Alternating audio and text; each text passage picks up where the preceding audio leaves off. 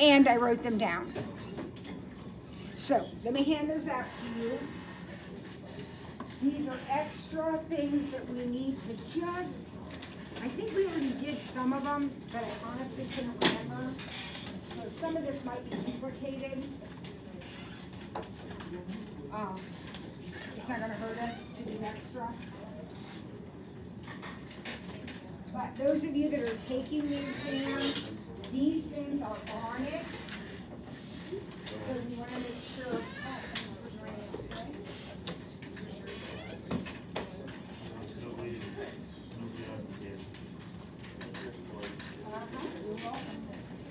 Last handout ever. All right, so let's jump in and do these. I didn't mark them calculator or no calculator. So I'll just kind of, as we go through when we use it, not use them. Find the range of this thing. Now, you are not going to have to graph, an equation like this. Put everything there and label it. What does range mean now? Range means, range is not this way. Range is this way. Range is Y, right? Up and down. So when you look at this and it says 4 sine, doesn't that mean that this thing goes up 4 and down 4? I think we reviewed that the other day. That's amplitude. Now, but what else has happened to this problem? It shifted up 1. So instead of the high point being at 4, the high point is now going to be at 5. And the low point, instead of being at -4, is now going to be at -3. So your range is -3 to 5. That's low to high. You don't have to graph the whole thing. Notice I didn't phase shift it and all that stuff. The question has to do with range. Range is height. How high and low does it go? All right? This will be a calculator problem, this one right here. We want to find the third term. All right, I think we did one of these the other day. Where do I start? What do I need to do to find the third term of this?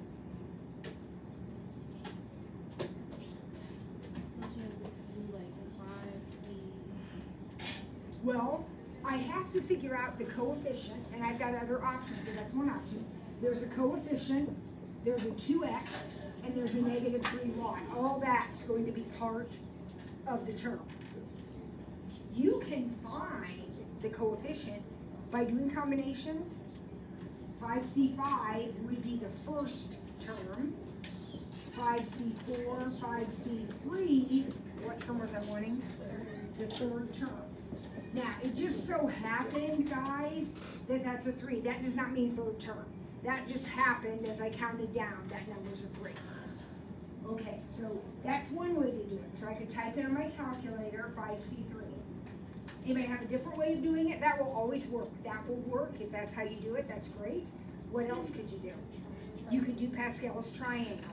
And when you build Pascal's triangle, down to the 5th row, that would be the number that you would want. So if you do it this way, you're going to type in 5c3 on your calculator, and it's going to say 10. Okay? That's your coefficient, either from the triangle or from the combination numbers. Now I got to put my exponents on. So again, if I wrote out the whole expansion, all 5, the whole 5th row, all 6 terms, all the 5th row, this would be 2x to the 5th, 4th, 3rd. Remember how we count down the exponents? So this would be 2x to the 3rd, which means that's a 2, because these two have to add up to 5. And then I simplify. This is where I need my calculator. So I have 10 times 2 to the 3rd, which is 8. And then -3 squared, which is 9. Oh, I guess I don't need my calculator. This time it's 720 x cubed y squared would be the 3rd term of the expansion. Oh, I didn't read carefully. It says, what's the coefficient? Okay, the coefficient would be 720. How many ways can these letters be arranged? Oh, you know this one. What do we do?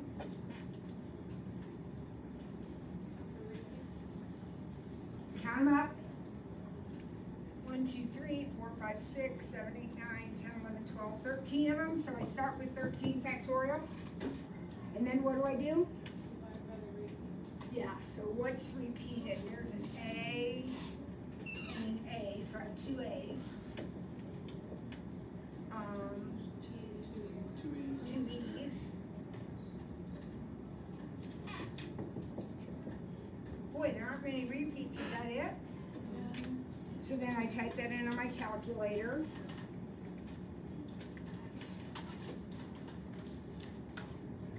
And hopefully, oh, it's a big one. Hopefully you get this.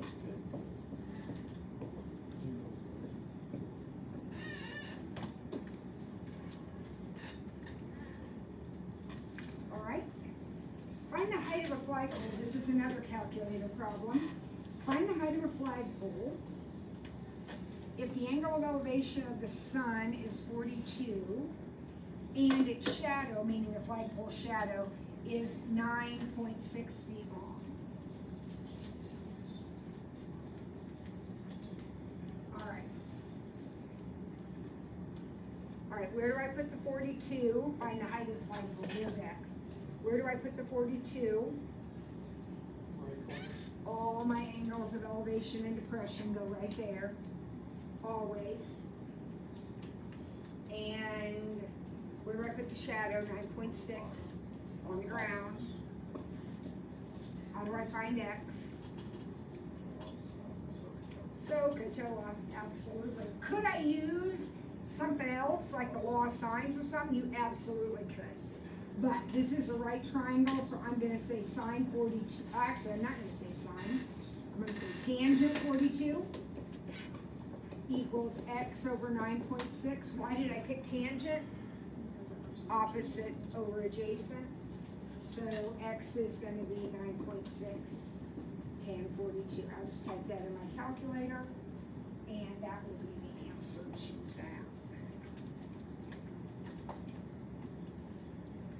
Another calculator problem. Find the measure of angle B.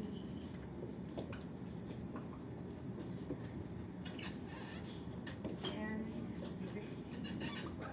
Find the measure of angle B. Any thoughts on that guy? Can't you do the Kramer's? Is that what it is? You mean Hero's formula? Oh yeah, that. Yes, I could do Hero's formula. What does Hero's formula tell me? Area. Area. So if I wanted the area of this triangle, 100% Hero's formula. That's the thing with the big radical, remember, with the sine perimeter and all that. This says find angle B. To find a side or an angle, I use the law of sines or cosines. Okay? Area has its thing, but if you're finding sides and angles, you're going to use the law of sines and cosines.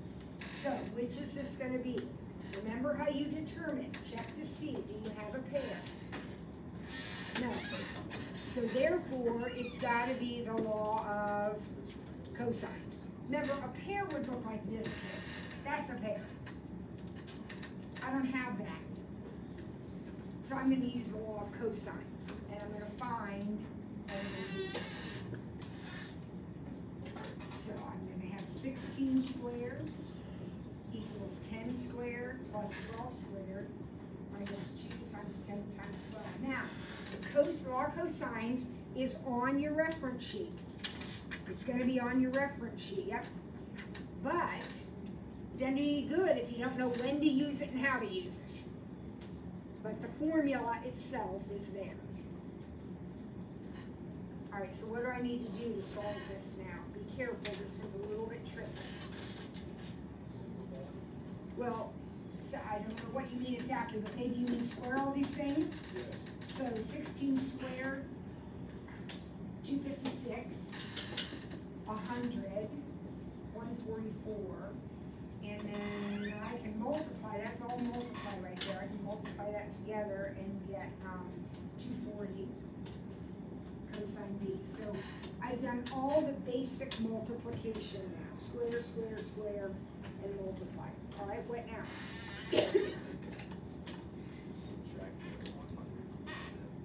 All right, so 256 minus the 100 and minus the 144 is gonna, that, bringing these over is gonna give me 12 equal to negative 240 cosine B. All right, then what? Divide, so cosine B ends up equaling 12 over negative 240. So second cosine, 12 divided by negative 240, I got 92.87 degrees for angle B. So my job today, just like last week, is to jog your memory. But I'm looking you in the eye and saying these problems are on the exam. Okay? Along with the ones we did the other day are also on the exam. All right, 6. This is a no calculator problem. What am I doing in problem 6? No calculator. What am I doing? What does this mean? That's right. I don't know who said it, but amen to you. This means find the angle. We're finding the angle. And all we know about it is that its cosine is root 3 over 2. So adjacent over hypotenuse is root 3 over 2, which you should recognize that. That's a 1 right there. So this is no calculator, so it's got to be rigged. This is how big of an angle? 30 degrees. So the answer to the question is 30 degrees or pi over 6 radians, 180 divided by 6, pi over 6 radians. So if it says answer, well, it doesn't say how to answer, then answer however you want. But it could say answer in degrees and it could say answer in radians. So you want to make sure you do that appropriately. Okay? Number 7. I think we did some matrix ones the other day, but I don't think we found an inverse. So, here we go.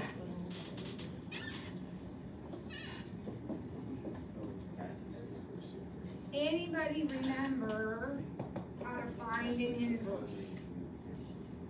Maybe we did this, I can't remember. Let's do it again. How do we find an inverse? Step 1. So we do some messing around with our matrix. We're going to make a new matrix by taking these two and switching them. And these two stay where they are, but if they're positive, they become negative, and negative becomes positive. Okay, good, but there's more. What else? Find the determinant. So the determinant, this is a simple little thing to find the determinant. It's 1 times 5, negative 3 times 2, and subtract them. So it looks like our determinant is 5 plus 6, 11. Right? And then what do? We divide all these numbers by 11. And that actually is the inverse. Sometimes things reduce, that one doesn't. So that would just be the inverse right there. Now take that, so that's the answer. That's just it right there. Now it says take that guy and multiply him times this one.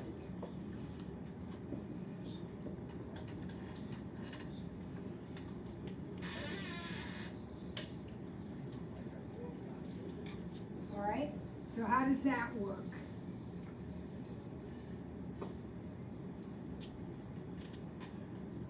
Well, first we gotta figure out if we can even do it. What are the dimensions in this guy? 2 by 2. 2 by 2.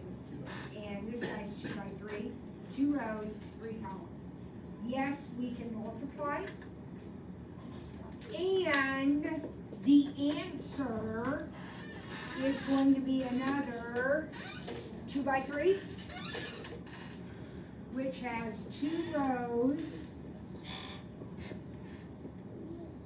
and 3 columns.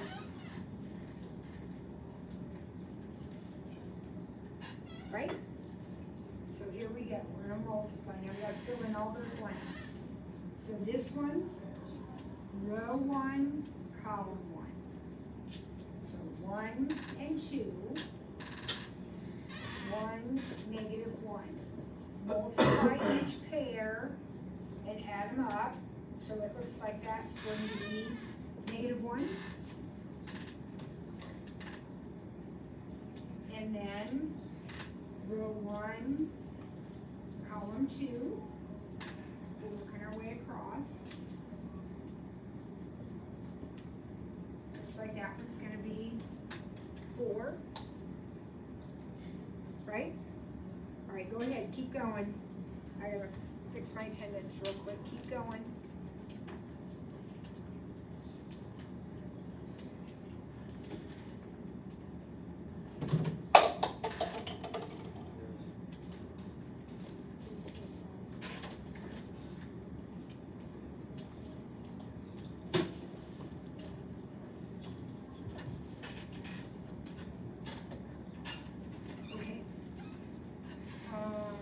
What'd you get here? I got 11. Did anybody else get 11? And this one is negative 8.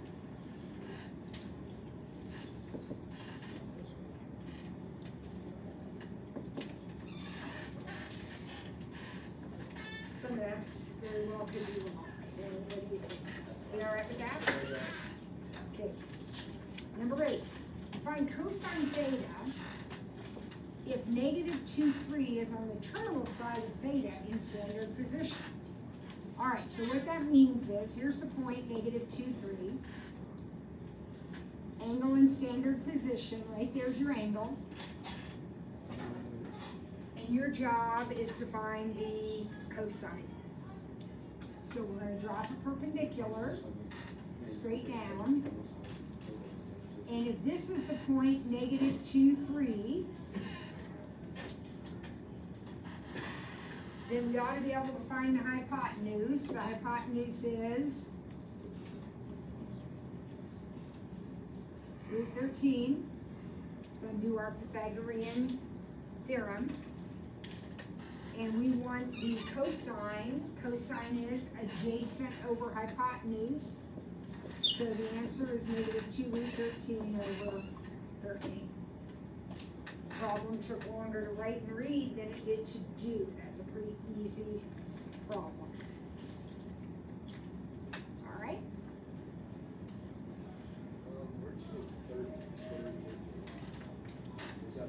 A squared plus B squared equals C squared. All right. Number 9. What does that squiggly line mean? Sum. So I'm going to be adding. Now I have formulas. I'm going to have a reference sheet. There's going to be 3 formulas on that add. These are the adding formulas.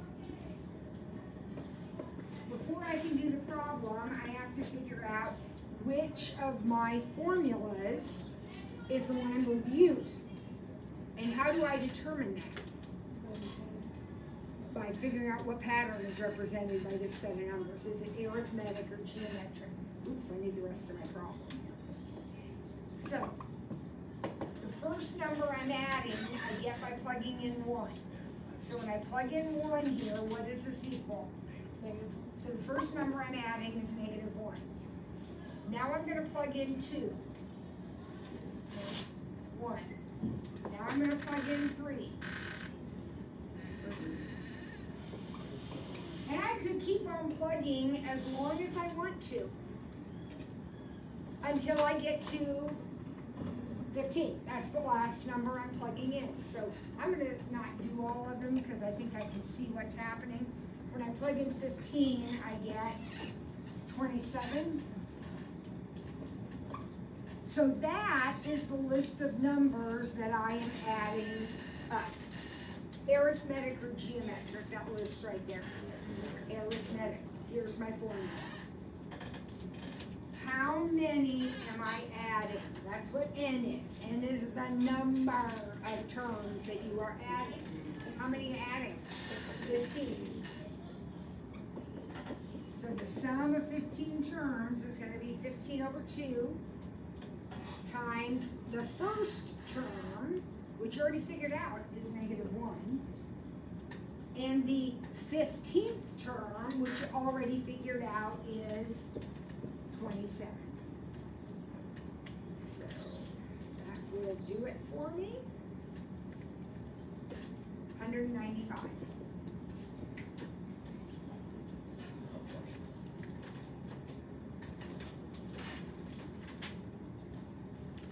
And then finally, find the exact cosine of 75. So we need a formula for this too. I'll give it to you. You'll have it on your sheet. And how do we find the cosine of 75? Anybody remember? Don't you add the two that go up to it? Yep. So what would that be, Paige? I would do 60 and 15. 15, except 15's not special. Remember, my specials are 30, 60. 45 and 30. There we go, 45 and 30. So that's exactly what you want to do. You want to break that angle down, and you're always going to be able to do it if we're doing this without a calculator. It has to be rigged. So we're going to break it down into 45 plus 30. Then you will look on your reference sheet. Let me see what letters I got on there. U and V, it looks like.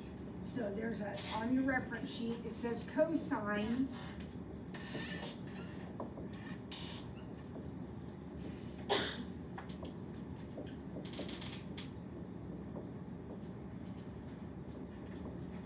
Looks like that. That's what the formula looks like right off the paper.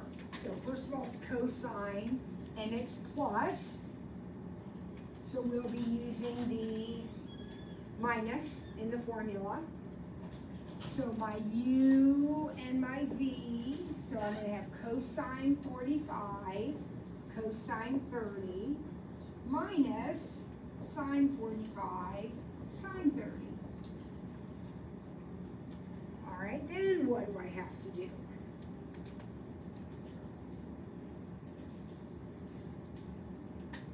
I've got to figure out all these values. Plug them in. So 45 looks like that. And 30 looks like that. Oh my gosh, do I need to know that? Yes, those are your special right triangles. You learned that from your geometry teacher. All right, so cosine 45. Now, technically it's 1 over root 2. I'm going to write that as root 2 over 2. And the sine is the same. 30, I need the cosine is root 3 over 2. The sine is 1/2. So remember this, guys, we did a whole bunch of these. It's root 6 over 4 minus root 2 over 4, top times top, bottom times bottom. And then we put it together, root 6 minus root 2 over 4. Remember doing that? We did a whole bunch of those. And they always come out something like this.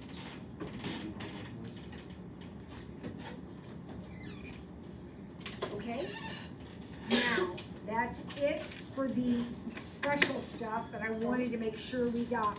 Let's go back to our review sheets now. And I can't remember, quite honestly, how far we got.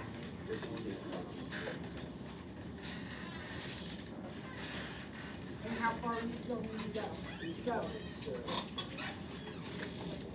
I remember we started on the first one, didn't we?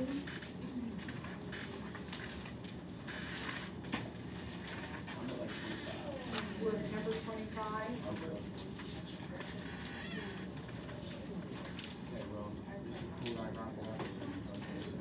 26. Okay. So let's take a look at number 26 on the review sheet. Remember I told you that I went through and really tried to specify in our review which problems. So the 10 problems that we just did, yes, they're on the exam. Every problem we did on Friday or Thursday, whatever day that was, is on the exam. Every problem we're doing right now is on the exam for the next couple of minutes. And then I don't know what will happen because then you're going to start asking questions. But 0.27 repeating. Write that as a fraction in lowest terms. I thought we did this already. Yeah, we did. All right, so since I already did this, let me change the number to make it a different one. Let's do 0.46 repeating. So we'll think of that as 0.4. That's kind of the odd piece in the puzzle here because it isn't repeating. So, okay, we got this 0.4. Then we start in with our repeating part, which is 0.06, 0.006, 0.006, and so on. This part is geometric. The ratio is 0.1. I am getting, if I look at just this part, don't look at 0.4, look at just this part. Each term, the decimal point is moving one place, getting smaller. So it's not times 10, it's divided by 10, multiplied by 1/10. That's my ratio. It is infinite, dot, dot, dot. I have a formula for that. It is first term divided by 1 minus the ratio. So that's 0.06 over 0.9. Now my job was to write this as a fraction. I'm getting close, but I'm not supposed to have decimals in my fraction. So I'll rewrite that by moving the decimal. Everybody good with 6/90ths? That is not the answer though, because remember this guy?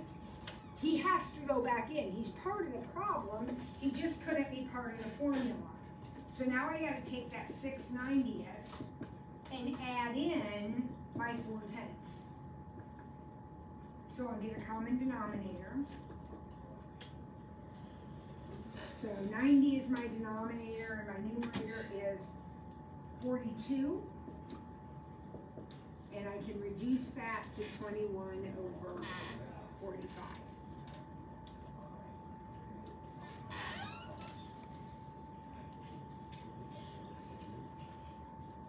Now I want to look at 27, these limits. It's really hard to give partial credit on these limit problems, and they're so easy. We ought to be able to just figure this out pretty easily. What's the limit of that top one? This is 27A. 3/5. And the limit is 3/5. Remember? 3/5. What's the limit of this one? This is a different kind of problem. What's the limit? 0.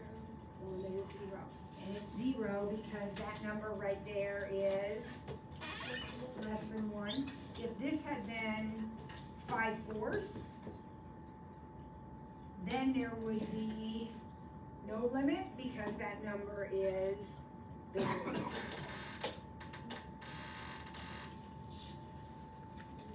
All right, number 28.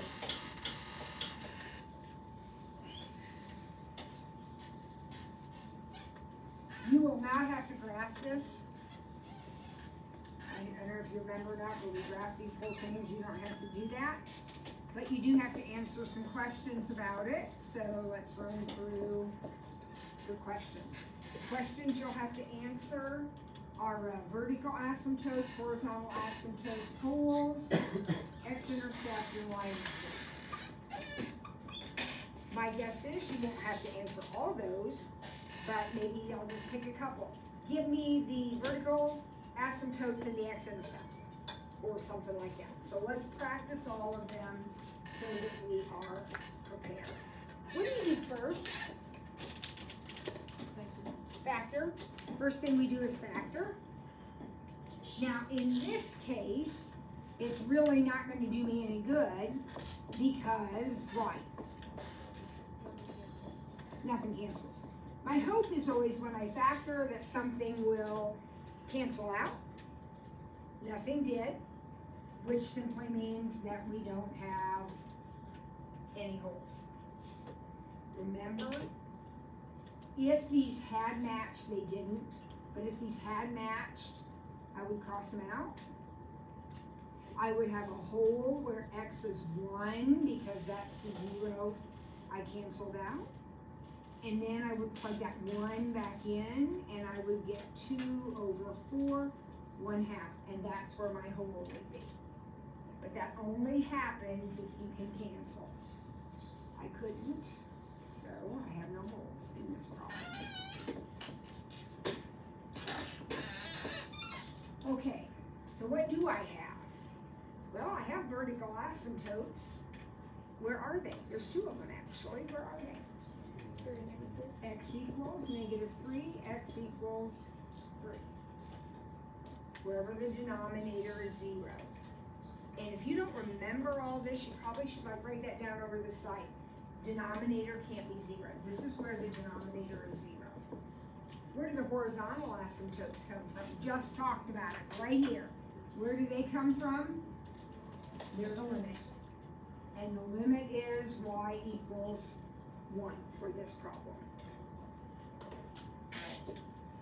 How about intercepts? How do I find those? X-intercepts and y-intercepts. Where do they come from? What? 1 comes from the numerator. Those would be your x-intercepts. So if you let x be -1, you get 0. If you let x be 1, you get 0. Those are your x-intercepts. They're from the numerator. How about a y-intercept? Where does that come from? Plug in zeros for all the x's. You can actually do that back at the beginning if it's easier. You can certainly do it here. You can do it here, put in 0 for all the x's. I think I said that wrong. Put in 0 for all the x's. So it looks like that's going to be 1/9. And we've answered all the questions. Like I said, you're not going to have to sketch all that, but you are going to have to identify some information.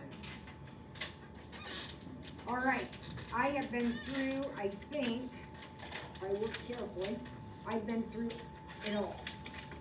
So I want you to look at practice or review number 2. And I'm going to hand back some papers, my last set of papers to you. And we can go over these. And you can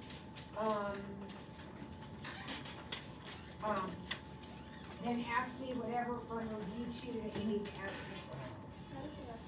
Quickly, please. Do not take your phone. May I ask you a question? No, you can wait. This isn't. Until she comes back.